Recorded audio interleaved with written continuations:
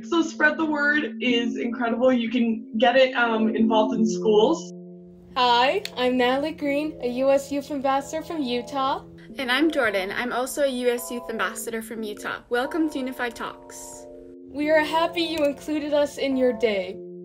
Inclusion is something that is super important. It means all people are accepted as equals and have access to the same opportunities. It ensures that everyone is seen, heard, respected, and welcomed. The Unified Generation works hard every single day to spread the word of inclusion. We see it in Special Olympics unified sports, team, and unified clubs. There are opportunities for students with and without intellectual disabilities to learn, lead, and play together on and off the field. We also see it when you are fans in the stands cheering on your unified classmates. But it can't stop there. We need to continue to break the cycle of exclusion and spread the word of inclusion, and we need your help.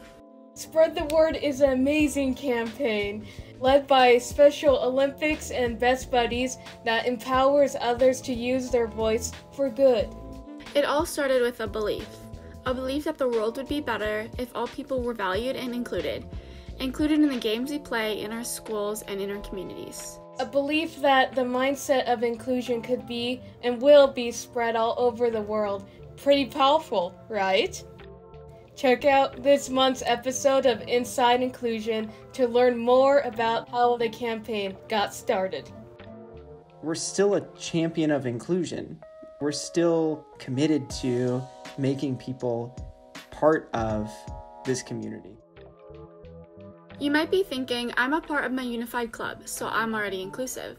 Or maybe you're thinking, I believe in inclusion, but how am I supposed to act on it? Whether you are already an active advocate for inclusion or you're just starting out, we are here to help you take it to the next step. Since we're all at different points of our inclusion journey, we're going to split this into 1, 2, and 3 steps. Each step will give a suggestion of what you can do to spread the word. Are you just getting started? Connect with other students in class or in your school. Simply sitting with others during lunch or checking in on a classmate you don't typically talk to can be a great way to form a connection and make someone feel included. A lot of us are relying on social media and technology to make our connections these days. So using one of your apps, sending a text or email, or even sending a message on Zoom are great ways to talk with someone. Is your unified club or unified team new? Expand your group by connecting with other peers. Inviting someone to a meeting or game can make all the difference. Let them see inclusion in action. Sometimes actions can speak louder than words. Are you already a part of a unified team or unified club? Connect with other clubs and sports teams in your school. As a large group, work together to plan an inclusion week with themed inclusion days. There's power and fun in numbers. When you get the entire school spreading the word, you can make a lot of change. Sometimes it's easier to talk with people we are comfortable with. Talk with your family or a couple of close friends about inclusion. Increase their awareness, answer their questions, and show kindness. Our Inclusion Tiles game is a great activity to begin the conversation. Work on the inclusion journey together. It can be found at the link below. Woohoo! Inclusion Hall. This is a great and powerful idea, Jordan. As a unified generation, we can show and explain to others what it means to be included. How many of you have social media? We all know social media is a powerful way to raise awareness and an easy way to share our passions.